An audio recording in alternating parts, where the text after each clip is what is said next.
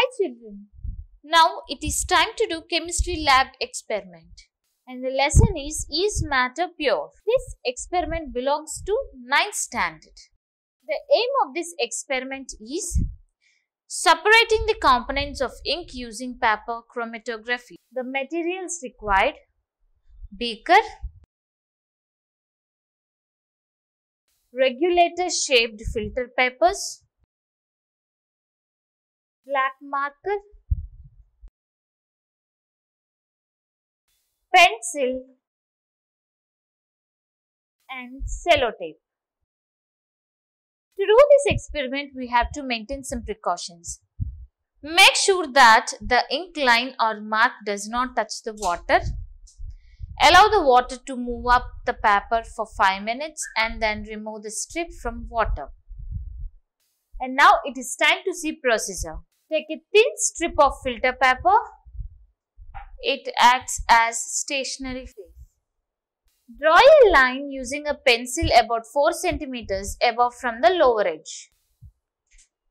Put a small drop of ink at the center of the line. Let it dry.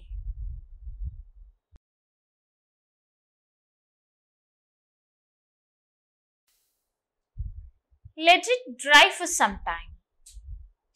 And now take a small quantity of water in a beaker. Lower the filter paper into a jar containing water with the help of a pencil.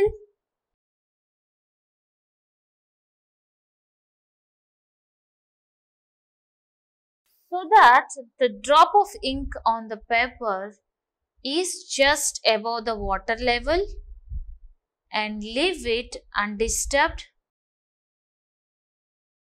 Here, water acts as a mobile phase. Note: chromatography.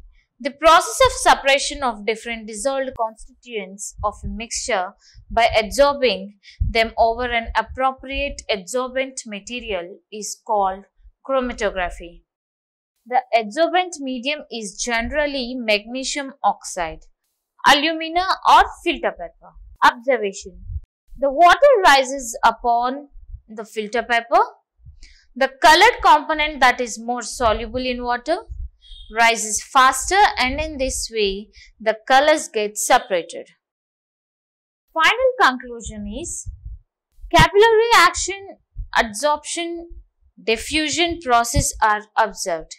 With chromatography technique, components of ink can be separated. Based on this experiment, I'll ask few questions. The first question is, what colors did you observe in the black ink sample?